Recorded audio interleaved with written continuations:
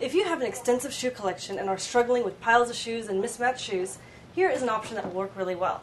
What I've done is taken some clear containers and put shoes in them to keep them dust-free and completely organized. This way you can see your collection and especially protect those expensive shoes that you may have.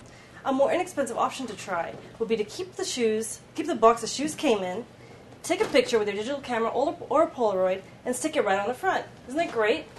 Now you can just stack all your shoes up, and you'll know exactly what's inside each box. If you are also investing in really expensive shoes, ask your shoe store specialist for a bag that you can use to put your travel shoes in. That way it prevents them from getting scuffed and broken, or damaged, I should say. Now, a shoe tree is a must if you're investing in expensive shoes. These are available at almost every shoe specialty store, and it keeps the shape of your shoe and it prevents it from smelling bad, which is really good. Now, if you're one of the people who are lucky enough to have a shoe collection that you lend out to your friends, but then you can't get them back, here's a great way to keep track of what you have and what's missing. I'd stick a little number label on each box, 1, 2, 3, 4, 5, you get the idea. And then when one's missing, you'll know exactly which one to ask back for.